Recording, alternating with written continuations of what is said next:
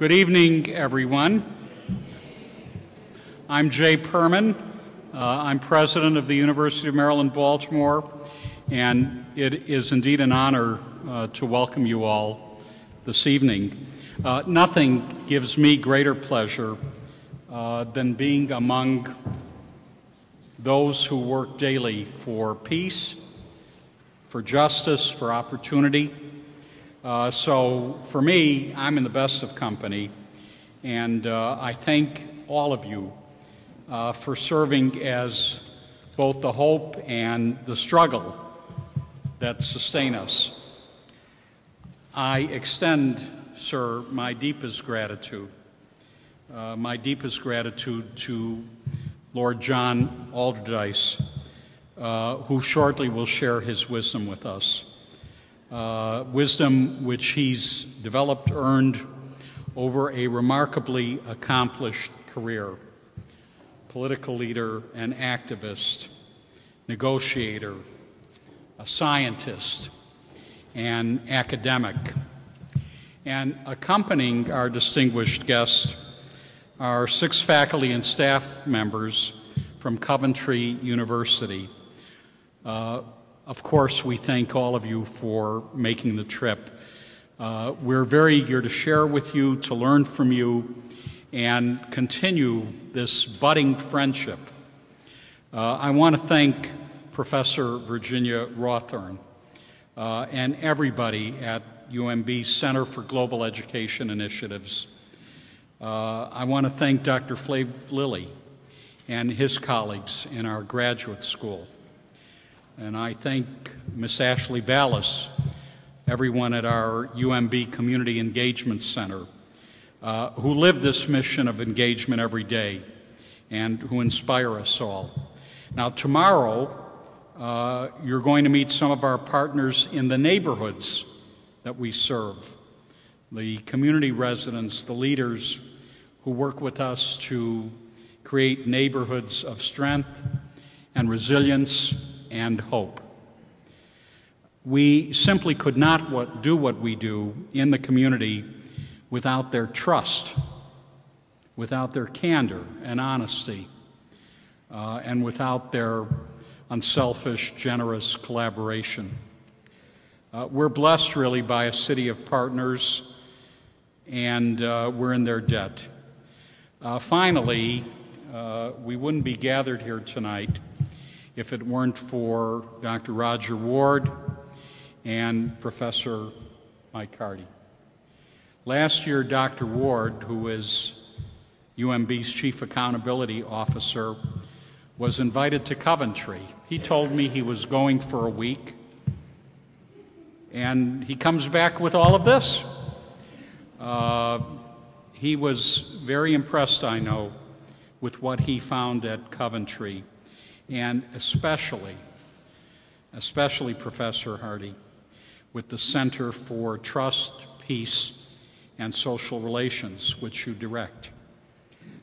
These 2 men knew that they wanted to do something together, that there was an opportunity here to engage one another, to take from our different experiences, our different perspectives, really potentially transformative opportunities.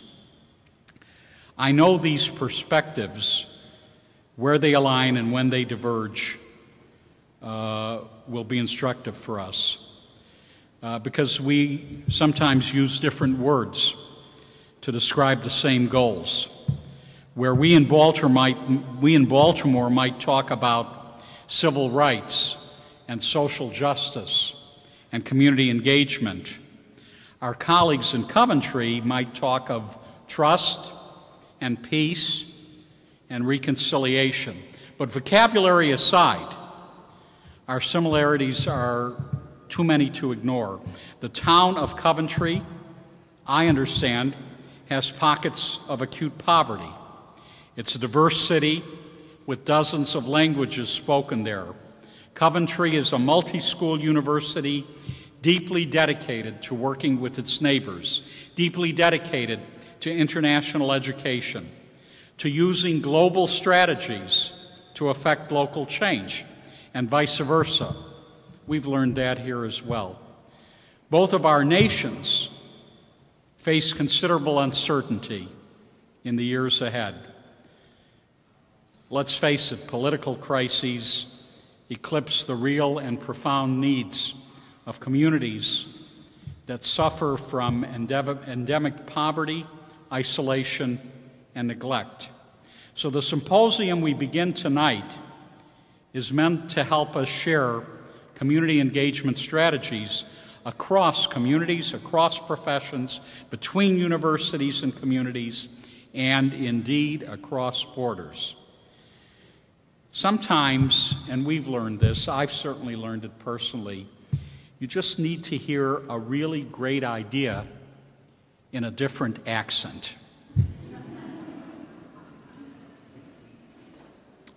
So we're about to embark on a historic occasion.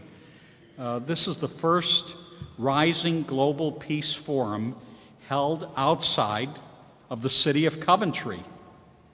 And I thank its pioneers for the tremendous honor of letting us use the Rising name. If you don't know the history of Rising, it's the unique vision of Coventry University, the City Council, and Coventry Cathedral. It began as a platform for bringing people and policymakers together to share their stories and their ideas, and above all, to provoke peace. Peace and reconciliation are truly in Coventry's blood.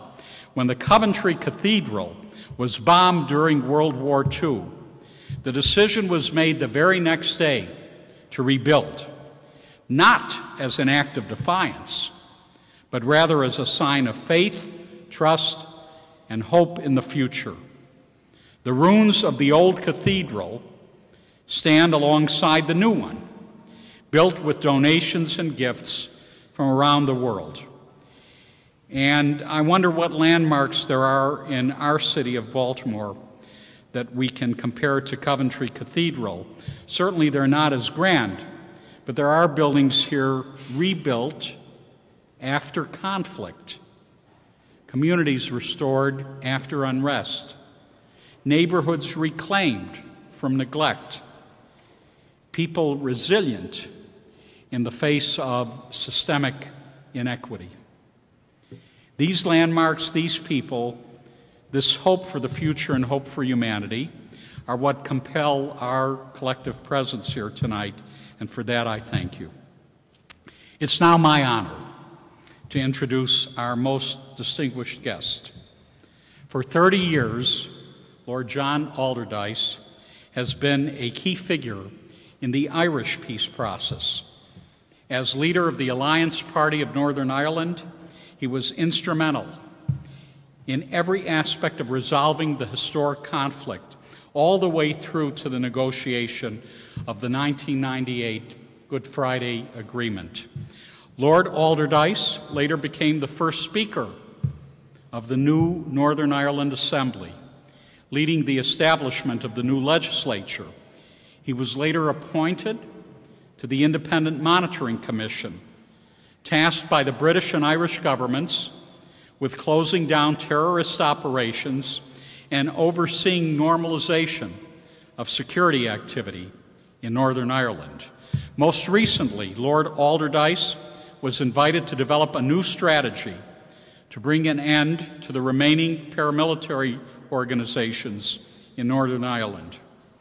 And he established the Centre for Democracy and Peacebuilding in Belfast to work on the changes in culture and attitude that will complete the Irish peace process.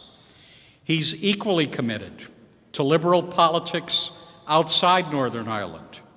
He served in the leadership of the European Liberal Democrat and Reform Party and as president of Liberal International, a worldwide network of more than 100 liberal political parties. He was named Liberal International's Lifetime President of Honor, the organization's highest distinction. Lord Alderdice's contributions to liberal politics at home and abroad were recognized when he was appointed one of the youngest ever life members of the House of Lords in the British Parliament, where he would serve as chairman of the Liberal Democrat Parliamentary Party. Lord Alderdice's main focus now is as director of the Center for Resolution of Intractable Conflict, based at Harris Manchester College at the University of Oxford. There he focuses on understanding and engaging with the problems of religious fundamentalism, political radicalization, and violent community conflict. Lord Alderdice's professional background is as a clinical and academic physician and psychiatrist. And in this regard, he has a serendipitous relationship with our university. To speak on Lord Alderdice's work in psychiatry and his collaboration with UMB, I would like to invite to the podium Professor Bankole Johnson, who is the Irving J. Taylor Professor and Chair in the University of Maryland School of Medicine's Department of Psychiatry. Professor Johnson.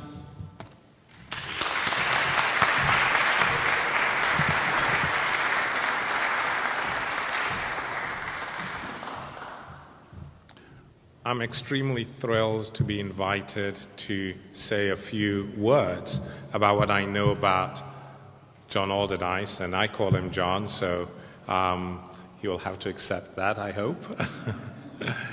And also because at this setting, I think that I'm standing on the podium with two of the great leaders in the world who have been illuminating lights for peace and justice. One of the most important things I want to tell you about John, who I've known for about 15 odd years now, is something that you wouldn't find in his CV. John is a man of incredible courage and conviction. I lived in Britain at the time of the Troubles, and you could imagine how difficult it must have been when there was such polarization of language and polarization even within people who were meant to like each other in terms of being able to plot a path forward. John did this with great poise and to the great admiration of the British people, and he's actually, as Dr. Perman said, one of the youngest life peers of the realm. The other thing I want to say about John is that he's a clinical psychiatrist who works with us in our department, and he embraced this role with great fervor. John could have easily have told me, Bankole, I'm extremely busy, I'm out there saving the world, creating world peace, and what could I do with looking after 2 residents for 4 or 6 weeks a year? But he didn't say that. He said, send them along. One of the things the students tell me when they go is they say, John takes personal care of us. He takes us to the House of Commons. He takes us to the House of Lords. I'm sure he just walks past the House of Commons, by the way. He takes us on the train. He takes us to Ireland. John displays, in my view, the quintessential attributes of an academic and a scholar. One of the attributes, some of the attributes that some people have forgotten of being a true professor. I'll also say, with regards to being a true professor, some of the writings and teachings that John has put forward is very important, and it's very important for us in Baltimore. Yes, psychiatrists deal with people who have mental illness. Yes, psychiatrists are meant to work with people who have mental illness. But psychiatry is now being transformed into a different type of specialty in which the health and the mental health of the population becomes now important, and we not only are doctors in the community, but we are doctors for the community. As Dr. Perman has said, the language of psychiatry is very important, and the language of peace is very important. Peace and the dialogue that goes with it is intergenerationally poisoned. If you live in an atmosphere where there's poisoning and dad is poisoned, grandpa is poisoned, there is nothing that can come up with an interaction to say something positive. But John has always found a way to express that, to open people's eyes. He has been able to bring people along, and he is a true leader and academic. So John, I salute you and welcome to the University of Maryland.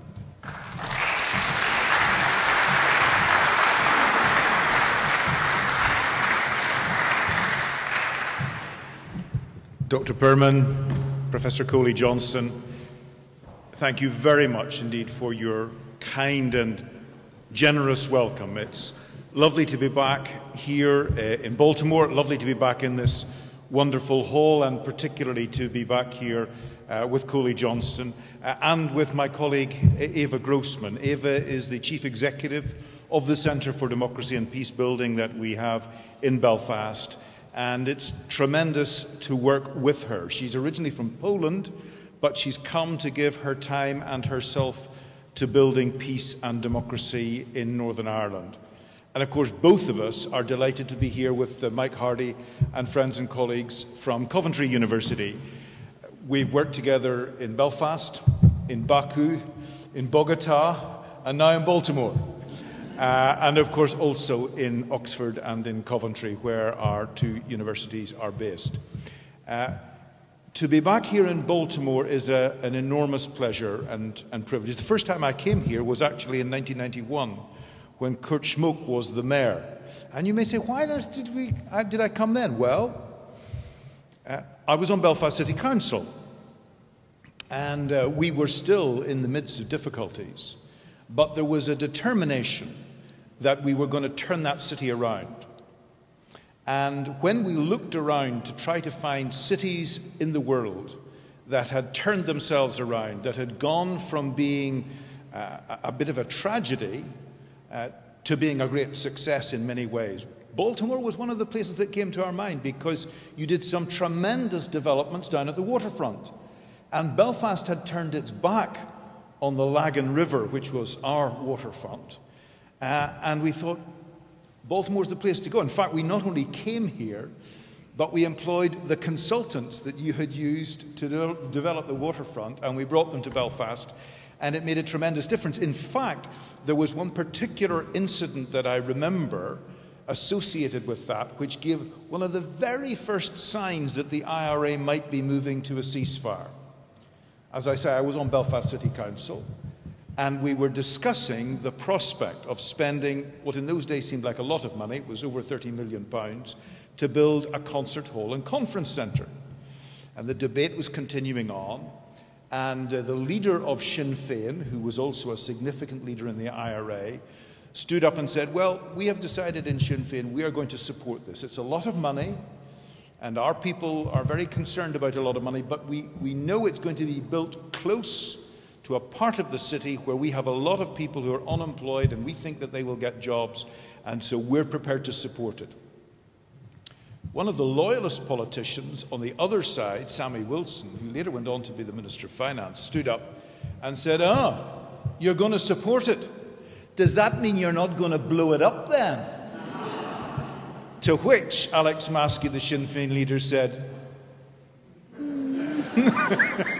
and that was our first indication that the IRA might be considering a different approach to things, which of course they did, and that's an important story. Now you might well say, well, it's very interesting, but what relevance has that got really to the kinds of problems that we have in Baltimore? And that's a very reasonable question. And I'm certainly not going to be telling you what you should be doing in Baltimore. I'm very fond of the city. I now try to get here at least a couple of times a year, and as Coley is saying, we have young trainees from the University of Maryland and Baltimore who come over to spend time with me in Oxford and in Belfast and in Dublin. But I'm not going to come and tell you, because that's not how these things work. I remember many years ago, at an early stage in the process, Nelson Mandela took an interest in our troubles. And he invited lots of us to go out to South Africa. And in those days, the Protestant Unionists, particularly Dr. Paisley's party, wouldn't even travel in the same plane as Sinn Féin. They certainly wouldn't be in the same room as Sinn Féin. And so Nelson Mandela had to come and give his speech to us twice. Once with the Democratic Unionist Party and once with all the rest of us. And he started off saying, you know, we realize it's a very difficult problem and it's not the same as our problem, and we're not here to tell you how to solve your problem, we're just here to tell you our story. And actually we will do anything we can to help. Look, we've even reintroduced apartheid for the weekend just to make it possible for you to be here. That kind of humor from such an extraordinary person got through to us in a way that no amount of instruction would have. But of course, what he said to us was right. By telling us his story and the story of his colleagues in South Africa, we could pick up those things which were relevant to us. Of course, you will know that our colour problem was orange and green, not black and white. But what you may not know is how other historic aspects of our difficulties were maybe not as far away as you might think. In the 19th century, if you had come to boarding houses in London, you would have found them with signs out saying, no blacks or Irish. Your first president, George Washington, only once left North America, and that was to go to Barbados. And it wasn't for a holiday. It wasn't that kind of place in those days. But what it did have was good weather. And his brother had tuberculosis. And he brought his brother to Barbados. The two great ports on this side of the Atlantic were Barbados and Boston. And he brought him to Barbados. And of course, if you go now, 95% of the population are Afro-Caribbean because they were brought there as slaves. They weren't the first slaves. The first slaves, it was called indentured labour rather than slavery, but it was the same thing, were Scotch and Irish. And the reason they moved to bring African slaves is because the Scotch and Irish died in the sun. They couldn't cope with it. But they were actually the first slaves. So the kinds of struggle and difficulty and history that we're dealing with are not fundamentally matters of colour just on its own. They're often matters of culture. And they're matters of human relationships, not just of individuals, but as large groups. And that's why I think it's worthwhile to tell each other our stories. Not because they're identical, they're not. Not because it brings all the answers, because it doesn't. But because as human beings, there are certain common things about the human condition that we share. And that's why I spend this time with you, and I hope it's a worthwhile thing. When we are dealing with these kinds of problems, we're not dealing with something new. Divided societies and violence go back a very, very long way indeed. I've got a picture up here of the god Janus. Now, the story of the god Janus is this. When Romulus and Remus established Rome, they were basically a crowd of gangsters. You know, they robbed people and they brought it to this place with the 7 hills round it. And that was quite satisfactory for a while. And then they began to realize, you know, there's no women about. Not many women joined the band. Well, this wasn't going to be very good. They weren't going to be able to survive. It wasn't going to be very much fun to survive. So what were they going to do? Well, they decided that there were a group of people not very far away called the Sabines. And they had a village. And they had women. And when they saw these Sabines with their women, they thought, we want those. So they invited them all to a big party one night. This is not a recommendation, by the way. They invited them all to a big party one night.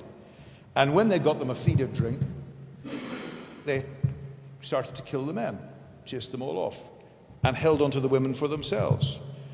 And it was a very problematic business altogether, as you can imagine. And when it came to the death of Romulus, and they were looking for a second king, they thought, we really have to focus on dealing with this divided society. So the second king was Numa Pompilius, and he was a Sabine.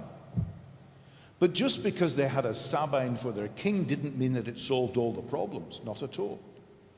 And what he did, he was a very shrewd man, and he created a structure of law and culture and religion that helped to bind the people together.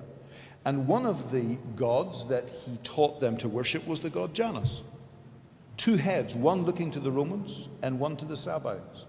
One looking to the past and one to the future. That's why we celebrate January, as we come out of the old year and into the new year. The god Janus, his head was put on a doorway in the temple of Janus, and it was open during times of war and closed during times of peace because there was no need for the soldiers to come in and out. He taught them to worship the god Terminus, the god of boundaries. They would celebrate the boundaries that kept people safe. And I'm going to come back to that. But the point that I want to make really is that it's a very long time since people have been dealing with divided societies and often turning to things like law and culture and religion to find ways of resolving the problems. Our problems in Ireland don't go back 6 centuries BC, but they probably do go back 6 centuries AD. The biggest battle that was ever fought on the island of Ireland was fought long before England was England. And it was the men of the north of the island fighting with the men of the rest of the island and bringing in their friends from Scotland to help them. If anybody ever tells you that the Irish needed the English to teach them how to fight, it's completely wrong. We knew how to do that long before England was around. But of course, once England became involved, it complicated the whole business. And for generations and for hundreds of years, we've had war and fighting and difficulty and spilt blood as well as bad blood. And we've tried everything for generations, and it didn't work. Or at best, it worked for a very short time. And when I got involved in politics myself, I got involved because it seemed to me there had got to be a better way of us living together. There had to be some way that we could at least disagree without killing each other. That we should all agree, well, that was unlikely and unreasonable and probably not even healthy. But that we could disagree without killing each other, that's a different matter. Now, when I came into politics, the general view, which I shared, was that the people who were involved with violence, the people on the extremes, we were never going to be able to engage with them. But we could try to get the more moderate people right across the centre together. Seemed very reasonable. The only problem was it didn't work. Because every time you got the people from the broad centre together, from both sides, Protestant, Catholic, Unionist and Nationalist, somebody could always do something. They could explode a bomb, they could shoot somebody, they could cause some kind of trouble that would pull the whole thing apart. And eventually, we came to the conclusion, with enormous difficulty, that we were going to have to address the people who were involved with the violence. It seems really obvious now that you can have a political process without the people involved with violence, but you can't have a peace process if you don't engage with the people who are causing the trouble. Now, how you do it, that's another matter. But that it's necessary now seemed so self-evident to us, but it was not at all evident at the time. We all thought it was completely impossible and unreasonable. But before we began to engage properly, we also realized we had to understand in a different way. And one of the things that began to become clear to us was that we were dealing fundamentally not with rules and regulations and constitutions and institutions and problems with policing and social administration of justice, economic problems. All of these were problems. But in a way you could subsume all of them and go more deeply by appreciating that these were problems of historic, disturbed relationships between communities of people. They were not just about individuals. Often people would say, oh, but I have lots of friends who are Catholics, or I have lots of friends who are Protestants. That's irrelevant. It's not about you as an individual. It's about the whole community of people who have particular perspectives. We would, for example, try, as we did for many years, to help young people to move away from this by bringing young people, young Protestants and Catholics, together to the United States to spend a few weeks here. They would get on perfectly well together, and they'd go back home, and it would all be pulled apart again. Why? Because it was a community problem. So we began to look at what kind of relationships we needed to deal with. And we identified three. Between Protestants and Catholics in the north, of course. That was obvious. But also between north and south. And between Britain and Ireland. Here were three sets of historic disturbed relationships. Now, at that time, Europe was no longer so disturbed. Europe was the container that helped to keep Britain and Ireland together so that people could engage with each other. It gave us a model for seeing things in a different way. Different at the moment. We now have a fourth disturbed relationship, the relationship between Britain and Europe. But in those days it was not, it was a container. And as we began to analyze things in a different way, we were able to construct a process on a different model. If we were having three sets of disturbed relationships, then we would bring together the people who represented those relationships. If we were talking north-south, of course we would have the politicians from the north and the Irish government and indeed the British government. But if we were only talking about things in the north, we would not have the Irish government, we would just have the northern parties. And if we were just talking about things between London and Dublin, we would just have the British government and the Irish government, and we wouldn't have the parties in the north. Form followed function. We would have the people there who represented the disturbed relationship. And as time went on and we worked in negotiation, we were able to achieve a new societal accord that represented these disturbed relationships and how we could resolve them. The agreement, the Belfast Agreement, was reached in 1998. It was not at all easy to reach that agreement. But the United States played a very important role. George Mitchell, former Senate Majority Leader, made more than 100 return flights to Belfast. He spent time with us. He listened with the most extraordinary patience. I think we should make him an honorary psychiatrist, Colin. He would listen hour after hour, day after day, week after week, to politicians explaining what they thought was the roots of the problem, what they thought was the reason for the disturbed relationship, and eventually how we might find a way over those things. And there were many difficulties, and there were many discouragements. But I want to say this, it's absolutely crucial to us that we reach that societal agreement. Not that everybody signed up for it, but that the leaders of the largest parties did and worked together across the divisions. And here's one of the connections with the challenge you have here in this city. In one of my visits here, both to New York and to Baltimore, and talking to people involved in policing and relationships with the African American community, I had a senior police officer describe a wonderful program that he felt should be applied. It was an excellent set of ideas, there's no doubt about that. He obviously had a sense of what needed to be done. So you may be surprised that I said to him, that's not going to work. He said, what do you mean? What's wrong with it? I said, there's nothing wrong with the content. The problem is that you're going to tell people this is what you're going to do to them. And what is absolutely crucial is that you negotiate that together so that you share this accord. So that any kind of implementation of this is something you shoulder together, not something that is being imposed on anyone. It's not that it's necessarily incredibly difficult to work out what you need to do. As those of you who are psychiatrists and psychologists and psychotherapists here know, in many cases within a very short time of meeting the patient, you have a pretty good idea what the problem is. But you don't turn around and say, listen, you should go and read chapter 4 of the book. It absolutely has your problem to a T. Of course not. That's not the problem. The problem is, how do you bring the person to the point where they take that into themselves and are able to make changes and differences?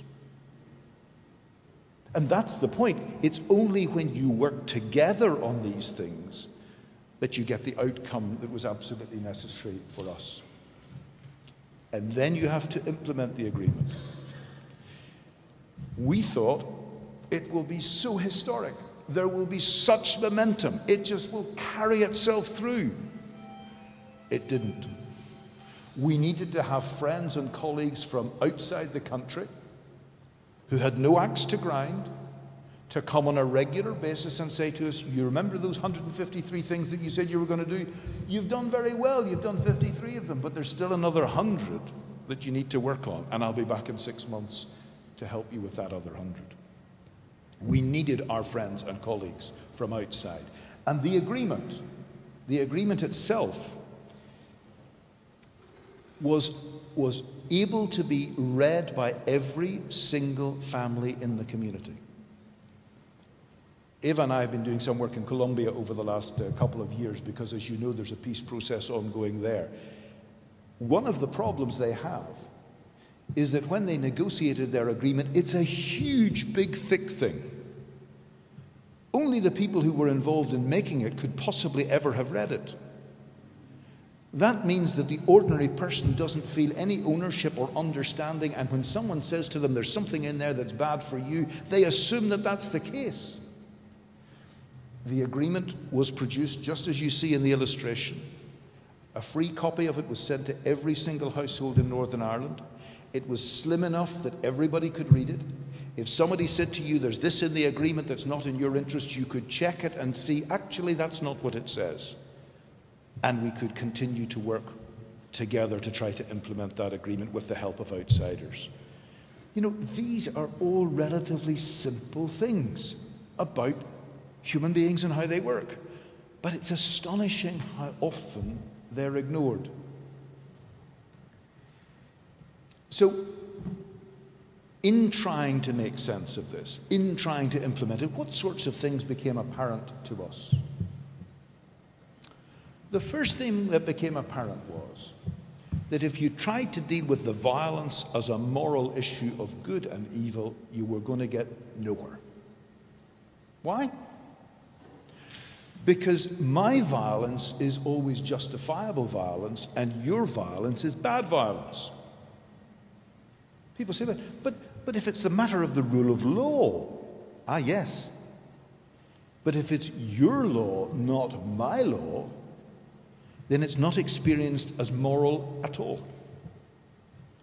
I was doing some work a little while ago with Australian Aboriginal people, and they actually talk about blackfella law and whitefella law. Your law may be sitting in the rule book. You may think it's justice, but for me, it's not actually justice at all. It's just your rules in your interest from your culture. And indeed, when you start to deal with people involved in international terrorism, as well as domestic terrorism, and you talk to them, they're perfectly aware that they're breaking the law of the land. But they will say to you, I'm doing it in the service of a higher law, the protection of my people, my culture, their interests. And there are differences. You see, if you're doing ordinary crime, you don't go around telling people that you've done the crime. You want to make sure you get some personal benefit out of it. And it's a total disaster if you get caught and imprisoned. But if you're doing terrorism, you tell people you've done it. You put out a press release and say, it was us. The tragedy is not your death or even the death of your family. It's the death of the cause. And you're not doing it for your own personal benefit. Nobody ever gets involved in a terrorist campaign for their own personal financial material benefit. I remember after the peace process, an old IRA man coming to me and saying, I wonder, can you help me get a job, John? And I said, yeah, sure, well, what's the problem? He says, John, the IRA had no pension fund. People don't join terrorist campaigns for their personal, family, or material benefit. So it's not the same kind of breaking the law. So we began to understand that in a divided society, there was no point in talking about good and evil as the issue. But it's not just in that situation. There was a man called James Gilligan. He's still alive. He's very elderly now. But he wrote a number of books, one of them called Violence, Our Deadliest Epidemic, from the United States, a psychiatrist on the eastern seaboard of this country. And he began to realize that there was an extraordinary rate of homicide and suicide in prisons for the criminally insane in this country. And when he began to work with the prisoners there, he began to discover many of them had little ability to read and write. Most of them who had done horrible things didn't feel that they were bad for doing horrible things. They felt that they were reacting against horrible things that had happened to them. And when he started working with them and helping them to read and to write and to engage with things, not only did they begin to discover that actually what they had done was unwise and unhelpful and not good, the suicide and homicide rates absolutely plummeted in the prisons. And then there's a gubernatorial election, and somebody got elected on the basis that this is outrageous. These holiday camps for people that should be getting harsh punishment. And the individual was elected, and he swept away all the reforms, and the suicide and homicide rates soared again. So trying to think of violence and trouble not as a moral problem but as a question of public health takes you to a different way of addressing the problem. Another thing that began to become apparent to us, as I said earlier, was that these problems are not fundamentally problems of individuals. They're problems of large groups. Now, what's large group psychology? Some of you may have heard of a football team called Manchester United. I see Mike's all ready to cheer already. But you know, all over the world, including in Coventry, on a Sunday morning, there are men in particular who waken up depressed because Manchester United has lost the match on the Saturday. They are part of a large group of millions of people who will never meet each other. Most of them will never even get to Manchester. But they feel a sense of identification with each other. Much more seriously, there are people in the Muslim community all the way from Indonesia to Morocco and beyond who, when something unpleasant happens to a young Muslim Palestinian, feel a great sense of anger about that, even though they hardly know where Palestine is, but they have a sense that somebody in my community has been harmed or damaged. And all of us are members of communities and large groups where we are affected when somebody we identify with is harmed or damaged in some way. And my colleague Vanek Volkan, who actually comes from Northern Cyprus, another divided island that has experienced its trials, has identified this in a number of books. I've also mentioned the work of a colleague called Porrick O'Malley, and with a name like that, as you can imagine, he's got Irish antecedents. And one of the things that Porrick did was he began to study people in a number of places where there was trouble, including the families of all those who died in the IRA hunger strike. And what he discovered was that people get into a place when their community is under existential threat, where their own life is no longer the most important thing, where they believe that to die for the sake of their family is one thing, but to die for the sake of the cause is a wholly other thing. They die and become part of the pantheon of martyrs. And of course, that's not just an Irish issue. That's in lots of places. And it's not a belief that you die and get a whole bunch of virgins and all of this kind of stuff. That's not what it's about. It's much more transcendent than that. There are three other colleagues that I'd refer to who have also helped in their research to develop our understanding of these problems. One is a chap called Scott Atram. And what Scott in his research has shown is that when we are in a normal, peaceful, stable society, we generally act largely as rational actors. operating on what's in our best socio-economic and power interests. But when we are under existential threat, we begin to think as individuals and communities in a completely different way. We operate under what he calls sacred values. This is not religious values. The life of my child is a sacred value. The welfare of my wife is a sacred value. The good of my country is a sacred value. They're not things you can buy. If you come to me and you say, John, I'll give you $10,000 for your car. My car isn't like Cody's cars. They're worth much more than that. I will say to him, no, that's not enough. He says, okay, I'll give you 30,000. I say, right, there we go. If the person comes to me and says, I'll give you £10,000 for your wife, and I say, what are you talking about? He says, you're absolutely right. She's worth 50,000. I'll hit him. Right? Because I'll say, what kind of a guy do you think I am? These are sacred values. These are not instrumental values. They're not able to be purchased. And when I am faced with decisions about those, I am not a rational actor, I'm a devoted actor. I'm committed. And this is the case for people when in their communities they feel under threat. They become devoted actors, operating on these transcendent values. And if you offer them something of a socio-economic kind, not only does it not work, it actually creates the opposite effect from the one you want. It's not. And I mean, politically, this is important. When my colleagues did some work in the occupied territories in Israel-Palestine and demonstrated that the more money you offered Palestinians to give up the right to return, the more angry they got. And they took this research to the White House. The White House, with the previous administration, said, that can't be right. It can't be that the more money you offer, the worse is the reaction. He said, that's why you're in difficulties.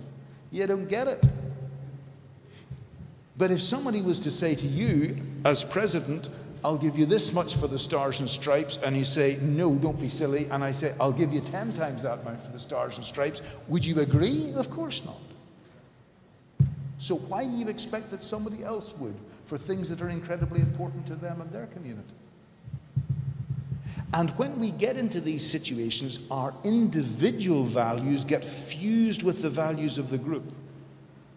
If you take a bunch of 8 or 10 young Marines and you put them in a dangerous situation together, they bond together like glue. And what's important for all of them is what's important for all of them as a group. They become fused together in their values and their way of being in the world. And my colleague Harvey Whitehouse, also from Oxford, has demonstrated this not just with people in the military, but young people in football teams and in all sorts of circumstances. The final thing I want to mention in regard to research comes from a completely different place, but is of enormous importance. In the 1970s, a number of physicists from Los Alamos, where the Manhattan Project, where the bomb came from, began to realize there was a problem about the whole way that we think about science. For the last few hundred years, the way we have worked is to break things down into their elemental particles and understand that if we could appreciate all the qualities of these fundamental particles, we would understand a great deal more about what came from them. And there's a lot of truth in it. And it has created enormous scientific and medical and technological progress. But it's only part of the story.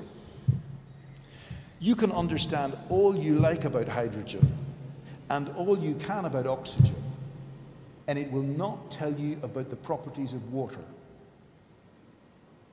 You can understand everything it's possible to know about an ant, what size it is, what shape it is, how it's made up, and it will not tell you what happens when you've got 7 million ants in a swarm. You can understand all the interests and properties of every single person in this room. But if we start to act not just as individuals, but as a group of people, a whole new set of qualities begins to emerge. The physicists began to understand this, and they call these emergent properties. Properties that emerge from complex, adaptive systems. Well, that's exactly what we find when we look at people and at communities and at groups. And the implication of it's hugely important.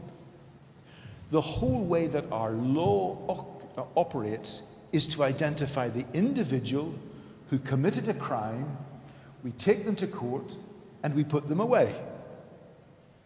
And for ordinary crime, well, it often has some degree of success. But once you get gangs, and once you get terrorist organizations that function as groups and communities, when you take one of them out, you don't solve the problem necessarily at all. You can even make it worse. I was talking to an elderly bishop in this city a number of months ago about the drugs problems here. And he said, and you'll remember this, Corey, he said, it wasn't always like this, you know. I said, what do you mean? He said, it's been made far worse by what's been done. I said, what do you mean? He said, 20 or 30 years ago, when there were senior guys running the gangs here, they had some little semblance of morality. There's stuff that they would do with women, but there was stuff they wouldn't do. There was stuff that they wouldn't do with kids in terms of drugs and other things. And when the war on drugs came in and it took out all these kingpins, it didn't resolve the drug problem. It simply meant that, like hitting a drop of mercury, it spread it all over the place, and there were lots of little gangsters that then emerged who had no sense of rules of those kinds at all. And what was deemed to be a clever and courageous intervention was one that made things worse rather than better. It's one of the things we say to young doctors when we're training them. First, do no harm. If you do good, it's a bonus, but first do no harm. Sometimes it's quite difficult to do no harm. If you're too courageous, if you're too adventurous, if you do things that really don't have a good evidence base. So we have to be careful about how we handle these things. And if we are dealing with these problems as individual problems of individual people, and actually that's not the phenomenon that we're dealing with, we can make the situation worse rather than better. So it's really important that we try to understand these things. I'm not going to spend much time on this slide, but it's about a man called René Girard, who was originally a literary critic, and he then became an anthropologist. And one of the things that he showed in all his work was what imitative creatures we are. I have two boys. They're grown up, they're married, they have kids of their own now. But when they were little, they used to compete for toys. Not a big surprising thing. But one of them was really rather shrewd. So when he was playing with the Lego bricks and his brother came over and said, I want those, he didn't fight with him. He just turned away and played with the car. And in no time at all, his brother wanted the car. It doesn't just happen at that level. In the United Kingdom, hardly anybody knew where the Falkland Islands were, down in the South Atlantic, until the Argentinians decided that they wanted them. And then we could spend blood and money galore to take a piece of territory that most of us never knew existed. So these are not just things for kids or families, they're things for global politics as well. And one of the striking things which Girard's demonstrated is that we put in place boundaries to help block the violence taking over. And what are the boundaries? Things like law, culture, and religion. Remember Numa Pompilius? Thousands of years ago, and it's still the same things. They're still the same issues that we need to find ways of putting in place by agreement and acceptance. So, if there are these understandings, can we summarize them in a way that is not specific to our situation, but useful in others? Well, here's some of the things. First of all, external players are key to creating a new context. We would never have resolved our problems if it had just been Protestants and Catholics, Unionists and Nationalists trying to address them together. We needed people from outside who were significant stakeholders to help us do that. But we also needed them because they played a role. The historic difficult relationship between Britain and Ireland was a contributor to our problem. It wasn't something completely separate away over there. And what happens in this city is not isolated off from what happens in the state of Maryland or in the United States of America, or even more broadly than that. If there are issues of drugs, they don't all come out of Baltimore, even if they come into Baltimore. They come from all sorts of places. And how we deal with our wider community and stakeholders is really important in this. We had to find a way of bringing the violence to an end, but that was not a solution of itself. The violence, the harm, was a symptom of the disturbed historic relationships. And if we stopped the violence and didn't deal with the relationships, sure as eggs are eggs, the violence would come back again.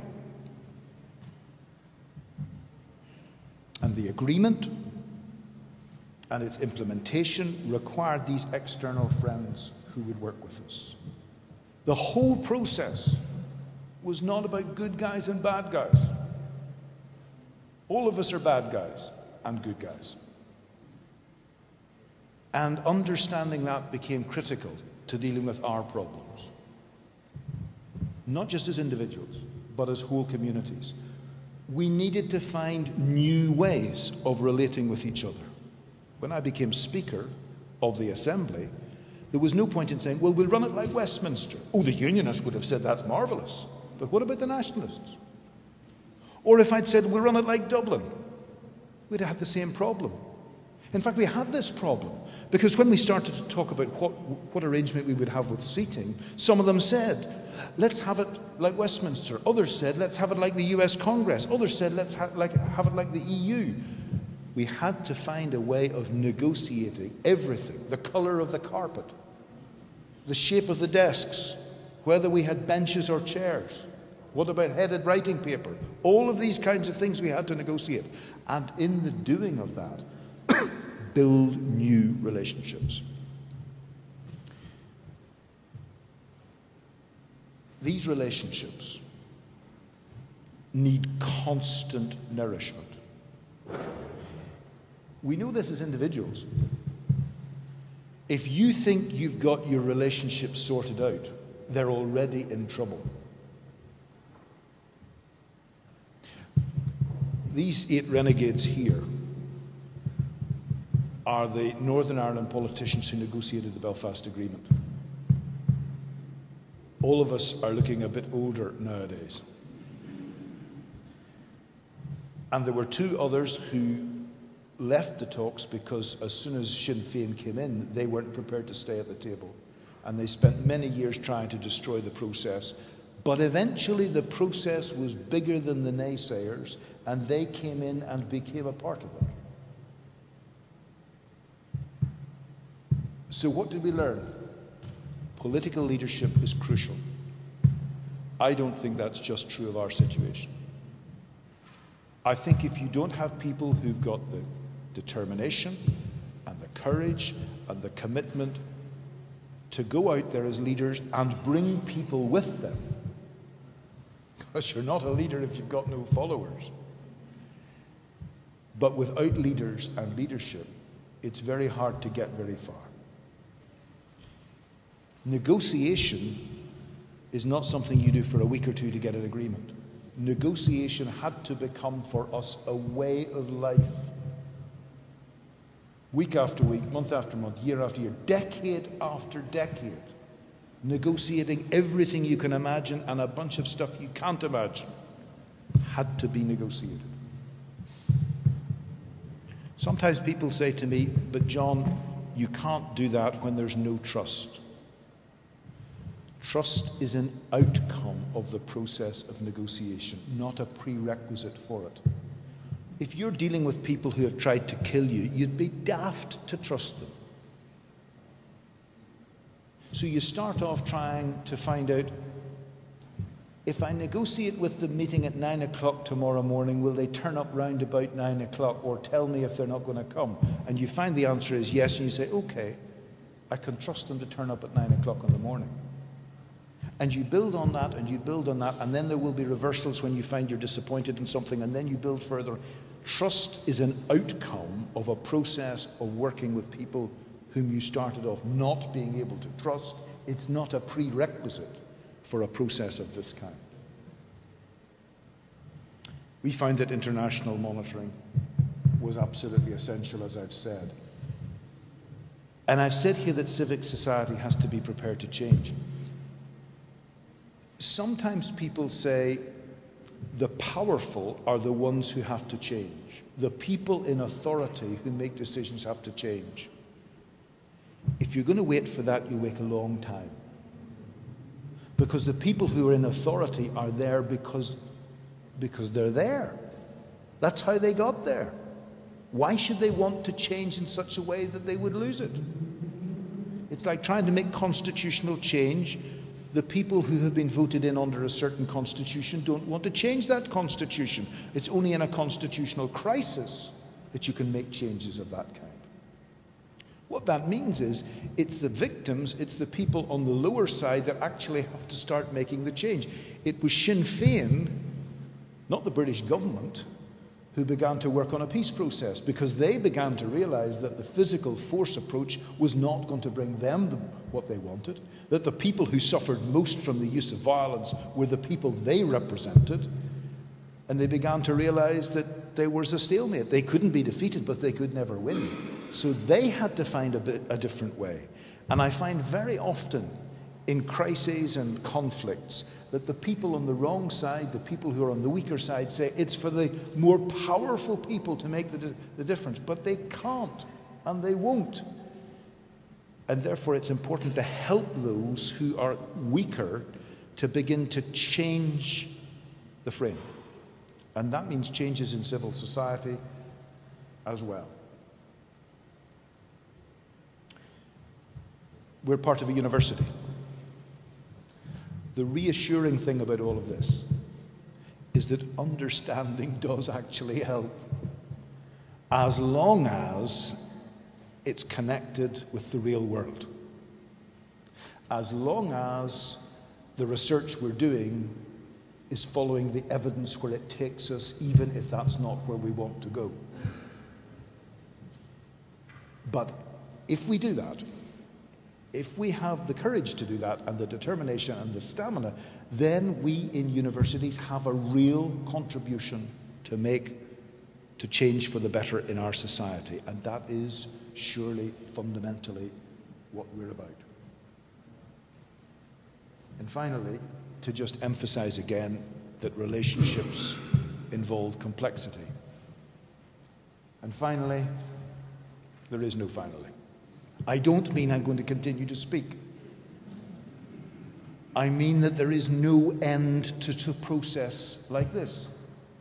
As long as there is life in a community, there are challenges, there are difficulties.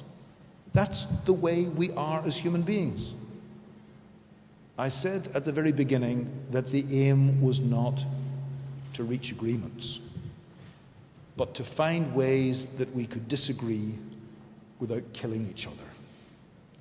It's a dynamic process, it's a challenging process, but I have to tell you, and you won't be surprised, it's an enormously satisfying process when you can drive through a city at a time now when people could go out and enjoy themselves, when kids can go out for the evening and their parents aren't fearful if they're a few minutes late home that something horrible has happened to them, when people have a choice of restaurants because they're not being blown up, where people are able to meet across the boundaries and establish relationships. There's an enormous sense of satisfaction when you grew up in a city that was the opposite of all of that, and your children and grandchildren can inhabit a different place. And when Ian Paisley and Gerry Adams were separately asked by the journalists, why did you do it? Both of them gave the same answer. I did it for the grandchildren. We're all human beings, and our relationships are the most important thing in life for us, as individuals, in families, and in whole communities. And I wish you well, and want you to know that your colleagues and friends in Belfast are here for you when it can be of help. Thank you.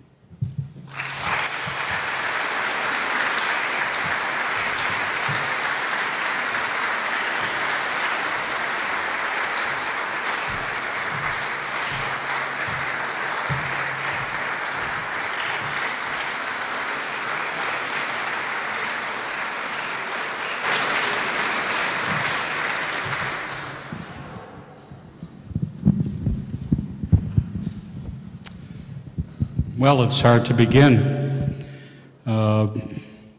Thank you, sir. Thank you so much. Are there questions or comments for Lord Alderdice?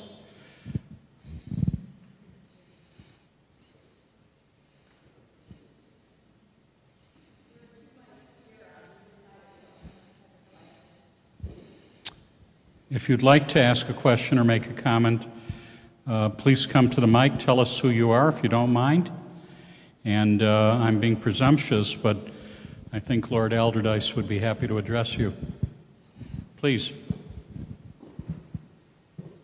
Thanks. I'm Megan Meyer. I'm in the School of Social Work here on campus, and I just want to say that was awesome, because I really think it adds a lot to have a completely different perspective come and share incredibly valuable insight into something that we wouldn't necessarily see in our own city. So I think by comparing it with Northern Ireland, I'm just like, that's brilliant.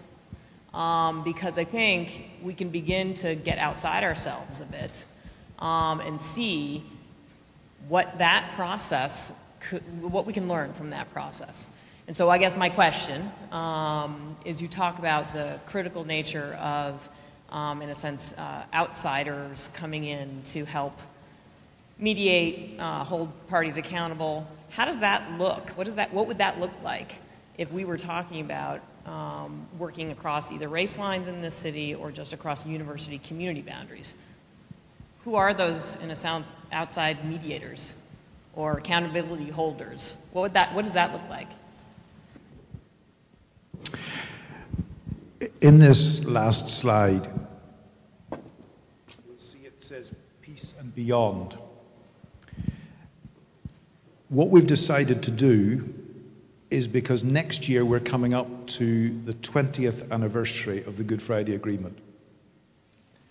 And the Centre for Democracy and Peacebuilding, which Eva runs, Queen's University in Belfast, the Ulster University and the British Council are coming together to run an event, not just looking at what has happened in the last 20 years or what might happen, but also to bring colleagues from Colombia, from Lebanon, from South Africa, and from the Western Balkans to look at the challenges of applying these principles in all these different circumstances.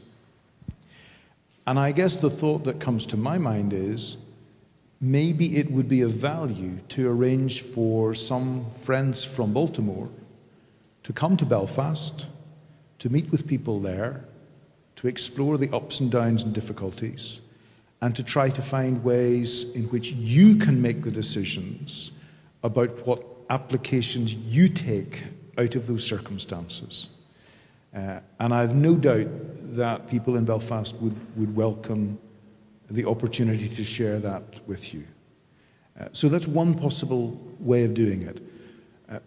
What I'm sure about is that it's not for people like me to tell you what to do. But if it is useful to sit down with people here in the city and help people to talk about these things, well, that's another matter, of course. That is something we spend our lives doing, so we're happy to do it and happy to explore.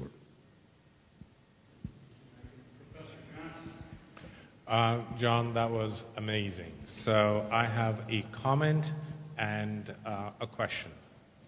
I too had the privilege of, actually I went with President Clinton to meet Nelson Mandela just at the turn of apartheid, and I got a chance to ask my one question from the great man. And he said the one piece of wisdom he would always give to anybody in conflict is never be angry at the people. You can be as angry as you like about the situation, but never be angry at the people, because when you're angry with the person, you lose all perspective. At the current time, as you know, we live in a world in which there is a feeling amongst most people that there's a climate of polarization. And so what can we do as academic leaders, as citizens, and as people to change the language and to change the rhetoric such that we could be healers in what we say, and we can educate and be wise? Thanks very much indeed, Goli. You're absolutely right about both of those things. First of all, that when there are powerful negative feelings, we have to think about what we do about them. And secondly, that our language is really, really important. First of all, about the feeling of anger. One of the things that I learnt as a very young psychotherapist, dealing with some quite difficult people, was that when I started to feel really angry with one of the patients, in a way that didn't immediately make sense to me, it was worth thinking about what they were angry about. In other words, that they were making me feel how they felt. And if I try to think about some of the political dynamics in this country at the moment, and how angry many of my friends feel about some of the things that are being said and done, I think it's worth reflecting on whether the current occupation of the White House comes out of some other people being very, very angry about some things. And using our capacity to think to explore what they may be very angry about. And not to put words about reasonableness and logicality and rationality and all of those kinds of things, because we don't fall in love for good reasons and we don't get angry for good reasons. We get angry. And so trying to think, I'm very angry about what's happening politically, is that telling me about how angry some other people have been that they put this into me? The second thing is about language, and you're really absolutely right about that. We actually had to construct a new language for the peace process. So that, for example, when somebody would be asked, what are you trying to achieve? The answer that John Hume gave was, we are trying to achieve an outcome that everybody can live with.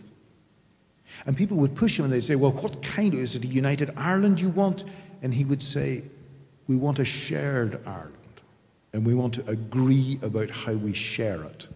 And people would often get frustrated because they say, but is it yes or no? You know, particularly journalists, you know, you agree this, and he would absolutely refuse.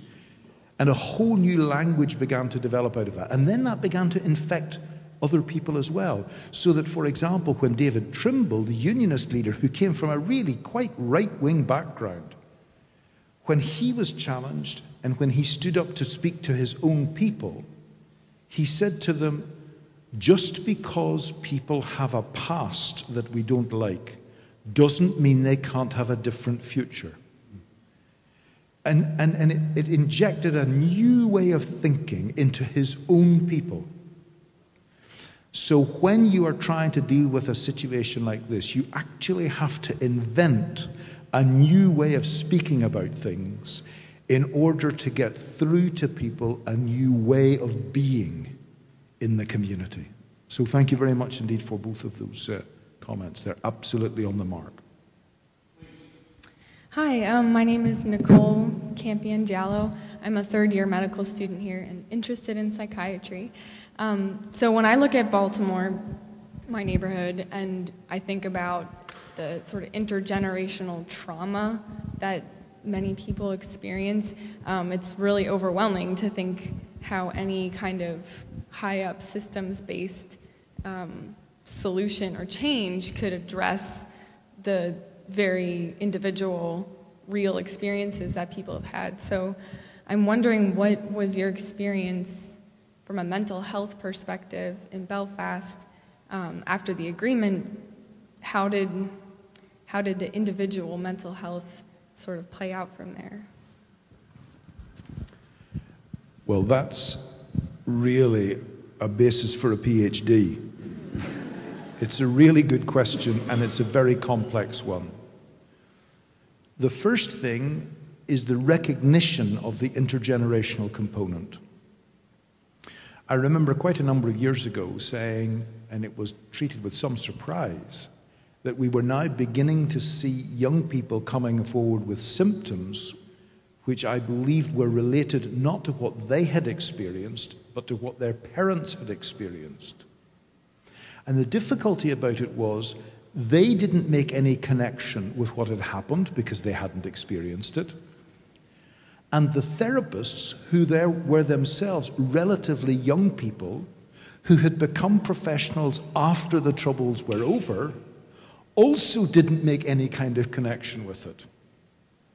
Indeed, there was a piece of work done some years ago by some Australian family therapists who were treating a number of Jewish kids in Australia who were getting into all sorts of trouble. And they couldn't understand that nothing was working.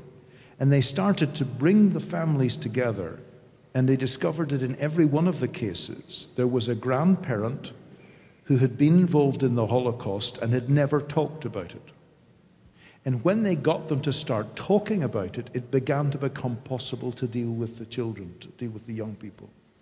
So I think the first thing that is really important is recognizing what you have said, that there is this transgenerational component, and that therefore you cannot expect to deal with the problem if you don't at least understand and acknowledge what has happened previously and beyond the experience. The second thing is that we made, in my view, a really serious error in our approach. Because people didn't understand this difference between individual pathology and large group pathology, they felt that it wasn't possible to deal with the problems that individuals had from their bad experience, their traumatic experience, until we had a political resolution. Of course, that was nonsense. There was absolutely no reason for not dealing with the problems of individuals. And so the government didn't put any extra money into therapy or counselling or any of these kinds of things during the period of the Troubles. And it could have been done, and it wasn't. And I think one of the positive things that come out of the Colombian experience is that one of the first things they did was pass a victims' law. Now, you can poke holes in the precise details of the law and all of that kind of business, but the principle was a very good one. They learned from our experience that you should not leave it to the end of the road to deal with the victims. You should acknowledge that at the start and then try to see what you can do as time goes on. And of course, there are communal issues about how a whole community of people deals with the trauma of the past. And that's something I think not just psychiatrists, but sociologists and anthropologists and lawyers and indeed architects and artists and musicians have a role to play in terms of how a whole community develops ways of dealing with its past. So as I say, you're opening up a box here with loads of things in it. And what's important is that each of us tries to understand and play the role that we can play. And there may be some things that are specific to us as psychiatrists and social workers and therapists, and there may be things which we have to work with others outside of our profession if we're going to be able to deal with helpfully and successfully. Thanks. Hi, good evening. My name is Matt Haas, and I was fortunate enough to hear Lord Alderdice in England a few weeks ago. My professor, Georgia Sorensen, is up front, so hi, Georgia. I'm a native Baltimorean, and I am very curious, because listening to your talk, how important politicians play into change. In Baltimore, we have a significant problem with drugs and crime, and you had mentioned Kurt Schmoke, who was a leader and still is a leader in Baltimore. and was bold enough many years ago, and people thought, you know, he was outlandish, he was crazy, that we should consider legalizing drugs. What does it take to make real just change that's going to change the, you know, society, to say we don't want to be in a crime ridden area anymore. We need to make change. And I'm curious, what does it take, you know, a bold politician to make that kind of a statement and then get the support of the community? How does that happen? Because it's a real problem here. I remember doing some work in Iraq with Martin McGuinness, and we were talking to leaders of all the political parties there. And he said two things. The first thing he said was, you can continue fighting and killing each other for 5 years or 25 years, but let me tell you this, there is no physical fighting outcome that's going to resolve your problem. It's a political problem, and if you keep fighting, it's just going to mean more dead people and a prolonged problem. It's not going to resolve your problem. It's a political problem. The second thing that he said was, it's a question of leadership. It's crucial that you have leaders who are prepared to take the risk to do the right thing for the betterment of the community rather than themselves. And you were referring there to Georgia Sorensen, and it's a great delight, Georgia, to see you here. Georgia and I were together with you in Cambridge because she was opening the James MacGregor Burns Centre at Churchill College there, an academy of leadership. And Jim Burns had a lot of things to say about the different kinds of leaders. Those leaders who are transactional, who are just, I want a bit of this, a bit of that, I'll give you this if you'll give me that. And then there were transformational leaders whose commitment was to make a difference in their community and for their community. And I guess if it's not there at the moment, then maybe as parents and even as grandparents, we need to take responsibility for encouraging our children and grandchildren to be courageous to do the right things, not in an arrogant way that says, I know it all, or I'm better than somebody else, but in a way which is genuinely looking for the betterment of the community. I have to tell you that when I've been asked, as I have from time to time, why did I get involved in this? I always come back myself to thinking the same thing. It's because of the father and mother I had. A father who was committed to following the things he believed in and challenging me and often arguing together, and a mother who was graciously concerned about the welfare of other people in the community. And I think that if we're going to make these changes, we have to shoulder the responsibility ourselves to try to make that kind of difference so that we become leaders and our children and our grandchildren become leaders who are transformational leaders, not just transactional leaders doing it for their own benefit. And so I just want to pay tribute to Georgia and the work she's done in trying to not just build those in America, but in the International Leadership Association, doing it in countries all around the world. Thanks, Georgia. Thanks. I'm Carlos Byron. I'm a little bit of an outsider here. I'm from Costa Rica, a country that, you know, has been blessed with long-standing peace. And I think one of the reasons that we've been blessed with this peace was that Costa Rica, early on in its democracy, decided to deal with its structural inequities. Just yesterday, I came back from Guatemala, where for 30 years Guatemala suffered a civil conflict, a lot based in ethnical disparities that existed between the indigenous population, which represents 40% of Guatemala, and the non-indigenous. They might have, in 1996, developed peace accords that stopped the physical violence, but did not stop the structural violence. Could you address maybe the experience in Belfast or in Ireland in addressing this. And I think this relates a little bit to the situation that people live here in Baltimore. The act of physical violence is just a response of the structural violence that certain pockets of communities suffer. That was a little bit of my comment and question to you. Thanks.